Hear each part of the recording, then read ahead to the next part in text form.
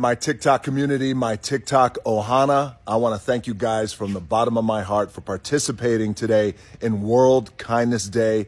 This is a massive event with an incredibly powerful message. I'm a huge advocate, as you guys know, of being nice and being kind, and the power of being kind, and the importance of kindness, because kindness does matter. I always like to say that it's nice to be important, but it's more important to be nice.